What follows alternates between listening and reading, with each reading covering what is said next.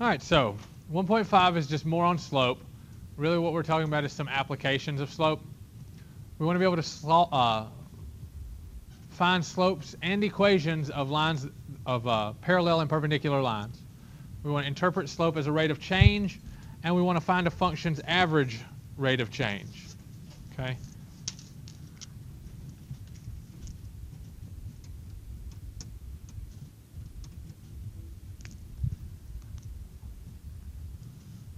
All right.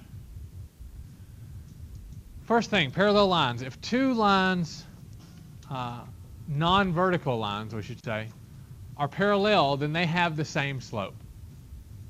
Okay? So you got two parallel lines. As long as they're not vertical, that guarantees, since they're parallel, that they have the same slope.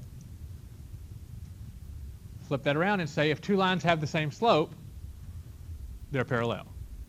So this is an if and only if then, I don't know what it's called. It goes both ways. So if they're parallel, they have the same slope. If they have the same slope, they're parallel.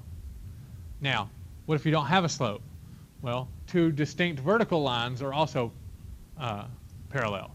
So if they're both vertical, neither one of them have a slope, right? Because slope is undefined for a vertical line. But two vertical lines are parallel. Now, what if we want to write an equation of a line passing through a point that's parallel to another line?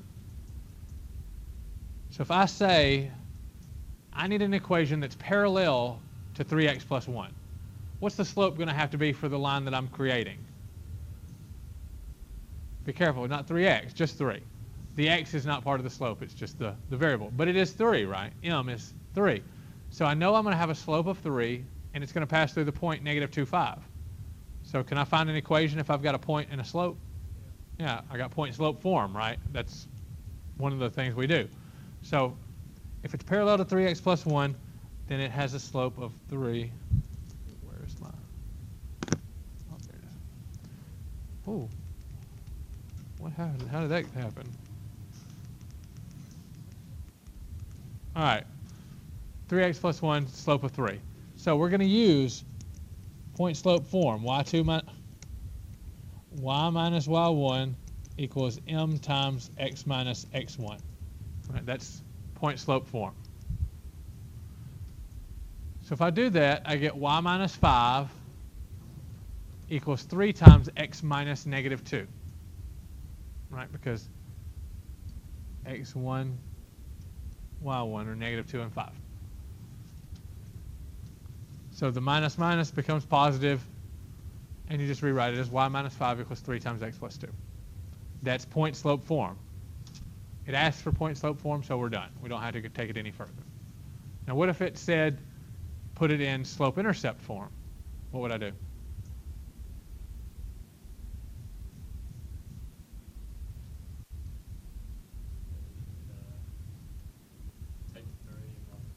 Distribute the 3, add 5 to both sides, get y by itself, right? We want y equals mx plus b, so that's really all we would do. All right, so that's parallel lines. Perpendicular lines, if two lines are non-vertical and they're perpendicular, what does perpendicular mean? Yeah, they intersect at a right angle. So if they are perpendicular, then the product of their slopes is going to be negative 1. Okay? If the product of two lines' slopes is negative 1, then those lines are perpendicular. It goes the other way. The other one is if a line is horizontal, it will automatically be perpendicular to a vertical line. So remember, vertical has no slope, so we can't use condition 1 and 2 for those. So we have to add a third condition. Now, another way of saying this, and an easier way of remembering this, is that perpendicular lines have negative reciprocal slopes. Okay, so if one is positive, the other has to be negative. If one's negative, the other has to be positive. And they're always going to be reciprocal of each other. Okay, so if I say, are these two things perpendicular? M equals 2, M equals 1/2. Why not? They're both positive, right? They have to be opposite of each other. So one has to be positive, one has to be negative. What if I say that that's negative 2? Now they are, because they're opposite each other and they are reciprocal of each other. Right? What about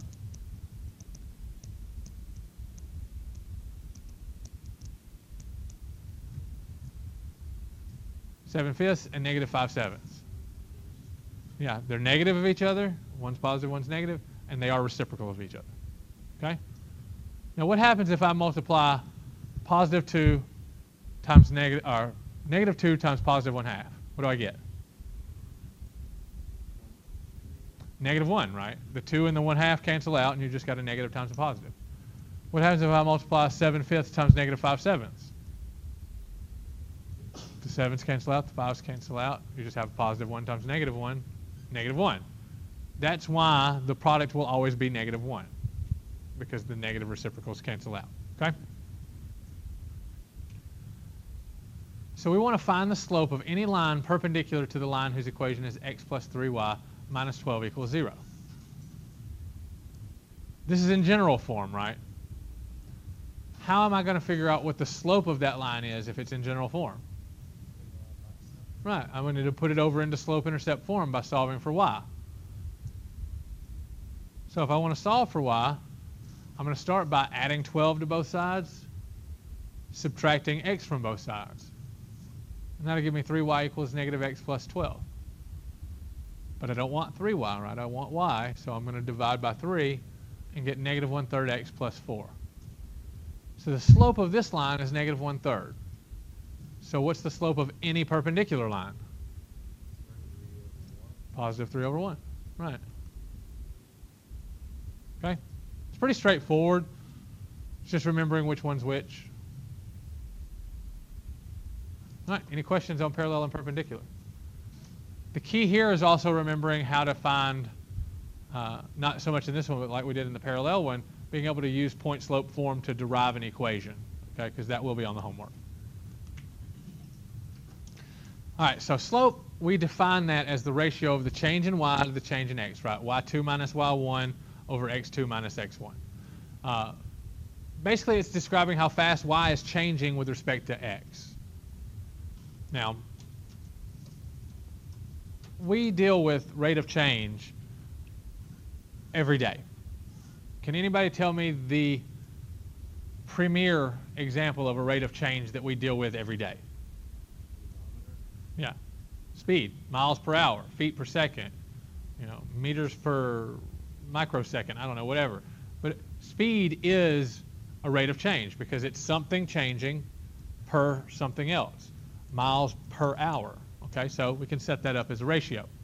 It's always the dependent variable, your independent variable, okay. The dependent variable changing with respect to the independent variable. So when we talk about slope, it's always y changing with respect to x because x is the independent variable and y is the dependent variable. If we were talking about miles per hour, that would be position changing over time. So position would be your independent or your dependent variable and time is your independent variable. Remember, the variable that you change, that's the one that's independent. So when I talk about per hour, so how far did I go in 7 hours? That's what makes it the independent variable, okay?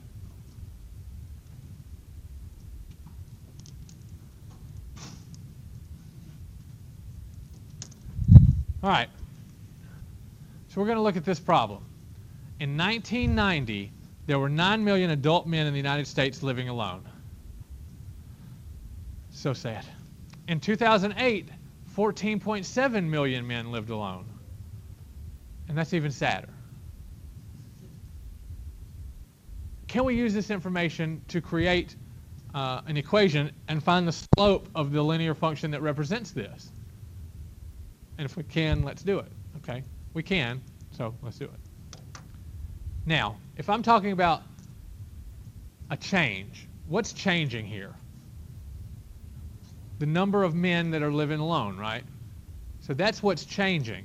Over what? Over time. So here, once again, we'll say time is going to be the independent variable because I'm going to say, well, how many lonely men were there in 2027? I can change my time. So time is going to be the independent variable.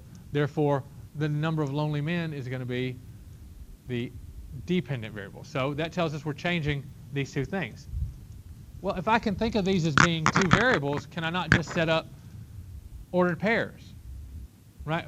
we always represent our ordered pair as xy, which is independent and dependent, right? So which one is the independent? It was the time, right? So I can think of 1990 and 9 million as being 1990, comma 9 million as an ordered pair. And then 2008 and 14.7 would be our second ordered pair.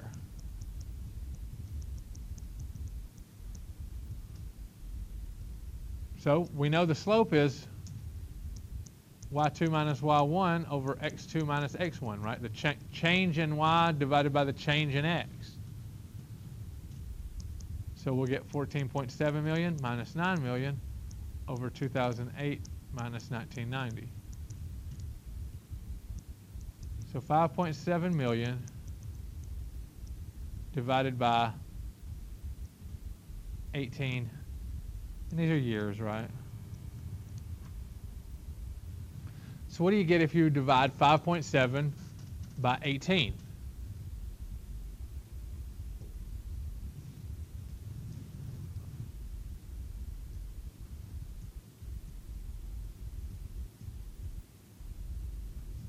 .7 divided by 18. Am I the only one with a calculator? And it says to do it to 2 decimal places, so 0.32 million per year. So that's 320,000 lonely men per year. I don't know why men are getting so lonely. Well, I say that. I've got to be careful. It says they're living alone. It doesn't say they're lonely. They may have cats or dogs. I would be an angry man if I had to live with cats. But all right. So does everybody see what we did? We just changed this into an ordered pair so that we could find the slope. y2 minus y1, x2 minus x1. It's always going to be that dependent, change in dependent over change in independent. Okay.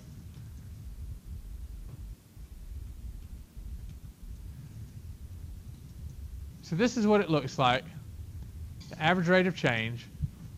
Let me give you an example. Say I am driving and I pass mile marker 100 at noon. Keep on driving. I pass mile marker 200 at 1 o'clock. Okay? What was my average speed? Right? I went 100 miles. I went 1 hour. That's an average of 100 miles an hour. Now, does that mean I went 100 miles an hour the whole time? No, it just means the average was 100. I might have gone 120 during part of it and got pulled over by a cop during part of it. So it's just going to average out to 100. So that's what's important, is it's the average. And that's going to be a slope. So if you look at this function here in blue, if I started here and went here, then the line that connects them is going to represent that average. The slope of that is going to be the average, okay? So we're just always looking for slope. Anytime you see from here until you graduate from the last math you'll ever take, rate of change just means slope, okay? So if I want to find the average rate of change of a function from one point to another, then all I'm looking at is y2 minus y1 over x2 minus x1, right? It's just the slope. Well, how do I find y2 and y1? How do I find the y value associated with those specific x's? Is that not just f of x2 minus f of x1? Just plug those values in to my function? Absolutely. And as a matter of fact, that was the formula that we had, right, for the change. So we're just going to say that's just f of 0 minus f of negative 2 over 0 minus negative 2. Right? I'm just putting in x2 equals 0 and x1 equals negative 2. So what do I get if I plug in 0 to our function? Right, I get 0 cubed, which is just 0. What if I plug in negative 2? What's negative 2 cubed? Negative 8. So it's 0 minus negative 8. On the bottom, I've got 0 minus negative 2, so I've just got 2. Negative 8 is 8 over 2 is 4. So our average rate of change is 4. I don't have any units, so I can't say 4 somethings per something, but it's just 4. Does that make sense? Take your x value, plug your x value into your function. Those are going to give you the y values at those places. Okay? Okay?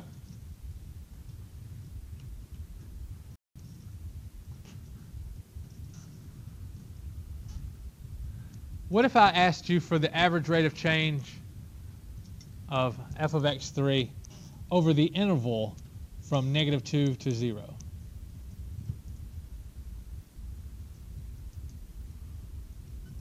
What would that be?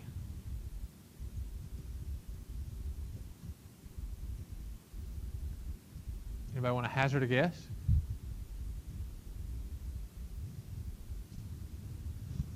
Anybody want to hazard a guess? It's 4. That's the problem, right? If we said x1 is from -2 and x2 is 0, that means I went from -2 to 0. That's all this says. So if you ever see the problem written out as on an interval, that just means that the first number is x1, the second number is x2. Okay? So I didn't really change anything by writing it that way, just the way it's written. All right, any questions on that?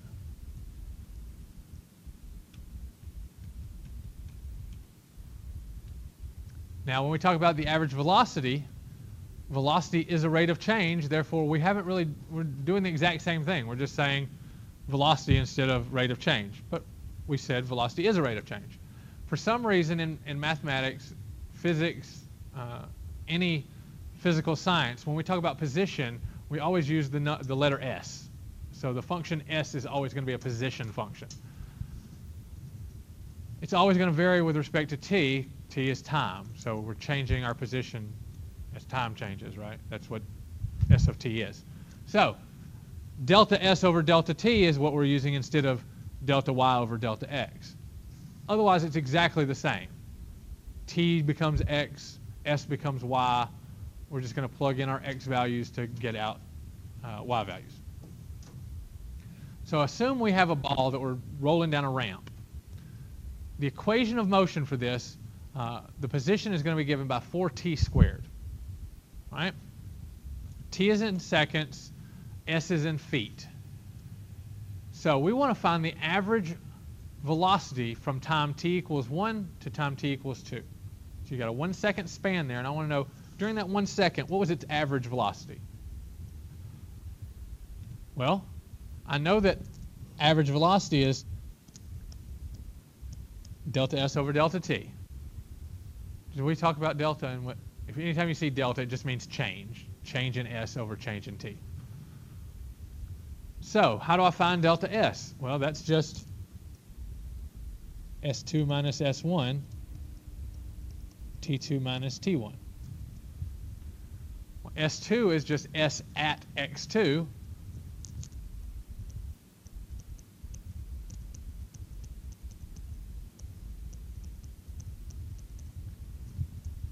Now, these steps are not,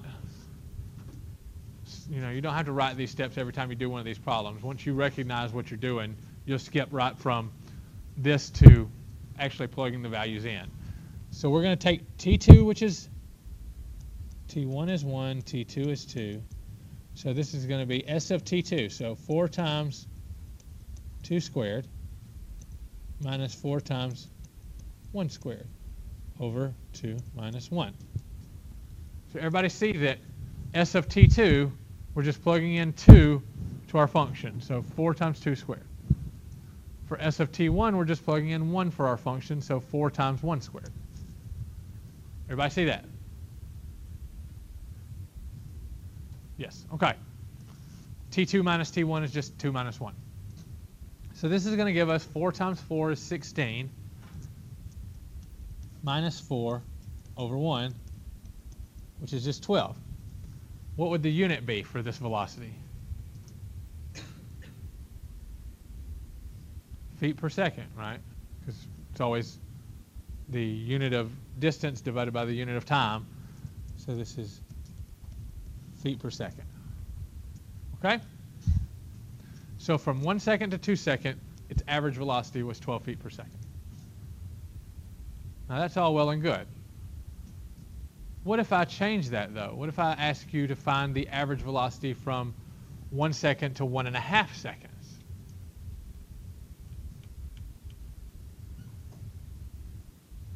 The only thing changing here is the value of T2, right? So that's also going to change S of T2. So we're looking at delta S over delta T. So we're going to plug in T2, so 4 times 1.5 squared minus 4 times 1 squared over 1.5 minus 1. Well, 1.5 squared is 2.25. 4 times 2.25 is 9. So we get 9 minus 4 over 1.5 minus 1, which is just 0.5. So 5 divided by 0.5, which is 10 feet per second.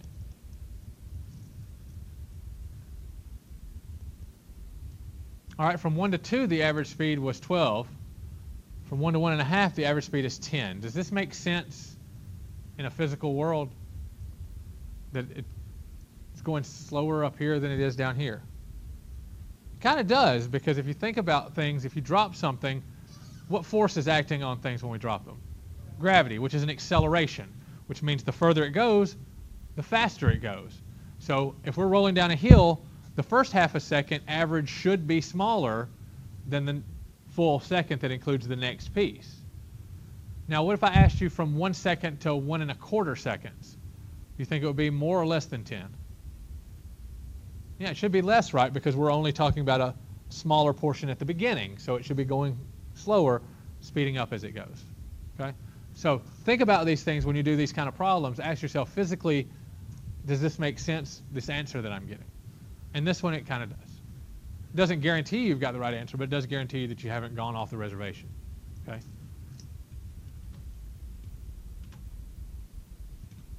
All right, any questions on that? All right, that's all we're going to cover. So we're going to look at a worksheet that y'all are going to be angry at me about.